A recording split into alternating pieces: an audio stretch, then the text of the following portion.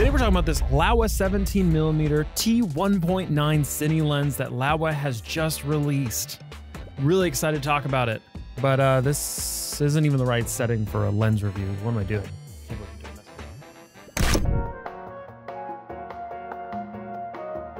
Hey guys, we are now in the acceptable calm, quiet lens review voiceover voice that sounds so calm, chill, and bassy that you know you can trust everything we say. This Laowa 17mm T1.9 MFT is the Cine version of the 17mm f2.8 version that was released by Laowa in 2019. This lens is billed by Laowa as their versatile one for daily filming. For this review, I used the Blackmagic Pocket Cinema Camera 4K for all filming for this review video. So let's get into some quick fire specs for this lens before we move on to the footage. This is a 17mm T1.9 to T22 MFT high-speed compact lens with 65-degree angle of video on an MFT sensor.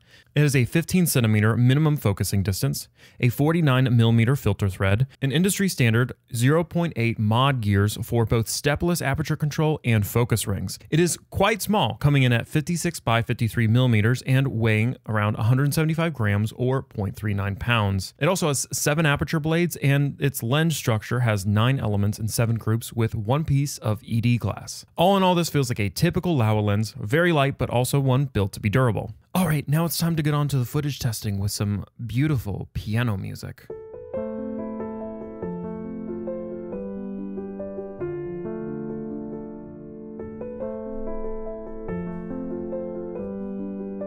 All right, yeah, let's kill that piano music. That was horrible. Try this. All right, let's first talk about its sweet spot.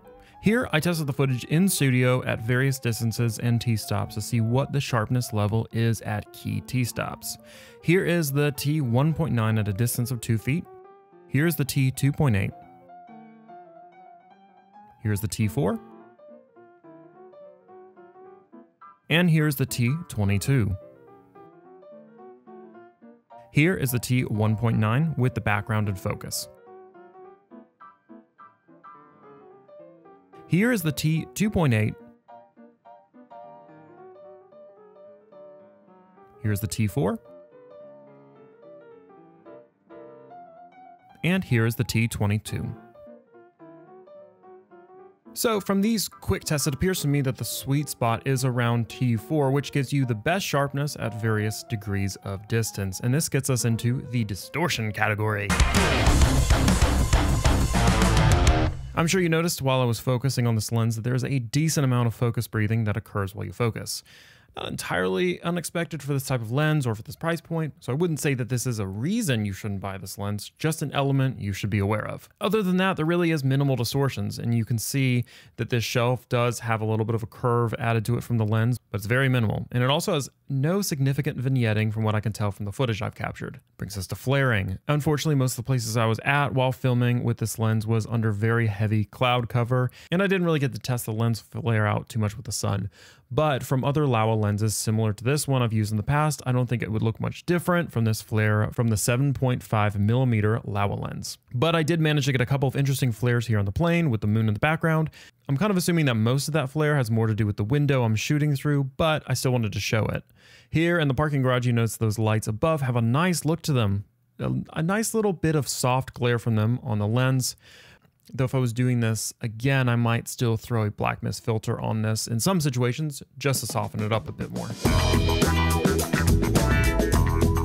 For most people with bokeh, they prefer no hard outlines around the out of focus areas. They generally want bokeh to be smooth and blend easily into itself, but ultimately it's all down to personal taste. You do want to generally take a look at the balls of the bokeh to see how smooth they are around the edges. So in general, Laowa typically has pretty decent bokeh and a good smooth look to it if that's what you're going for. The only thing I really noticed to be different between the different T-stops is the roundness of the bokeh. At T1.9, the rounder light sources remain completely round and soft, but when you go up to T4, you can start to see more defined edges in the round parts of the bokeh, where the aperture blades start to change the shape of the lights. Other than that, pretty smooth in my opinion.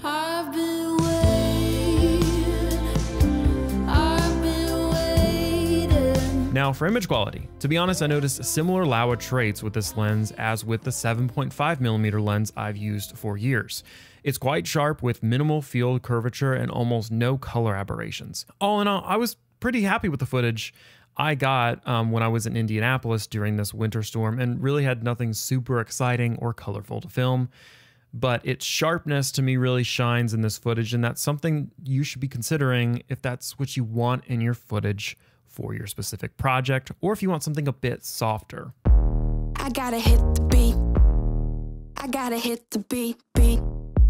So who is this lens for?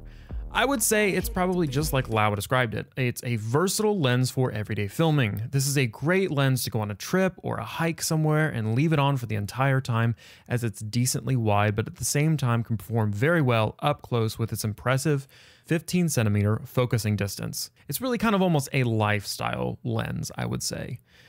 But as with most Laowa lenses, this one would be great for those of you in run and gun situations who need to travel lightweight and want smaller lenses but don't want to compromise on image quality. This to me would be great for Lumix users or Blackmagic users who find themselves out in remote locations. But you could also make a case as well that it's a great general B-roll lens, again, if you're like a travel vlogger, you're filming documentaries, or even for FPV drone pilots looking for smaller lens solutions for their setups. I would say that if you're probably in a studio environment, there are other lenses I would suggest over this one, but it would still be fine to work if you absolutely needed to use it for that. Thanks for watching. That's it for this 17mm Laowa review. If you like this video, be sure to check out this awesome video right here. It's the Bokeh 4K 3-year review. I absolutely love this camera, so check it out. It's a great thing about storytelling and all that kind of, it's a fun review. Check it out. See you guys.